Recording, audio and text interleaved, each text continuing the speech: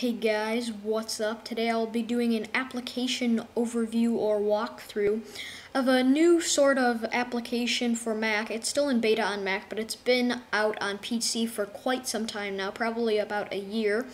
But it is called Google Chrome. Now, if you don't know what Google Chrome is, it's just another web browser like Safari and Firefox here. It's made by Google, and like I said before, it's still in beta on the Mac, but if you have a PC, you can download this for the full version or the release candidate. So when you open it up here, you see it's a very nice, clean interface, not too many buttons. It's just a real nice web browser. So to start off with the interface, up here, you just have your regular Mac buttons, the close, minimize, and maximize buttons. Here is where you type your web address.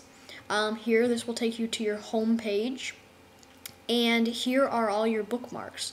I'll just launch Techno Buffalo right here, and you see up here it's the loading bar. It kind of looks like Vista when Vista loads. This is a very text-rich site, so it'll take a little bit to load. I'll just go to YouTube right here because I don't want to take too long with this video. But anyways, so it's just a web browser, so you won't see any difference yet, really. But so there's YouTube. You can, if you want to clear your history like Firefox or Safari, you can simply go to Chrome and clear browsing data. Now this can clear all of your stuff on your web browser. You can delete cookies, have it on or off if you want to save a password or not. You can clear your history, which you would mainly want to do with the clear browsing data. You can empty your cache, and you can do all that good stuff. So that's just a real nice thing to clear your data, obviously. And another really cool thing that I like in Google Chrome is there's a thing called the incognito window. So I'll just launch this here. It's just a new window, so you still have your old windows open. But here this is really nice if you're in a public place or if you're on your laptop or, well, yes, obviously laptop, not desktop. But if you're on your laptop in a public place using public Wi-Fi and you're doing online banking or such as that, it won't save your history or cookies or leave any traces of that or such. So that's nice. So it basically just doesn't keep your history, even though you can clear your history. So that's a real nice thing. So that's the incognito window on Google Chrome. So I'll show you this other really awesome thing that I think is really innovative on Google Chrome.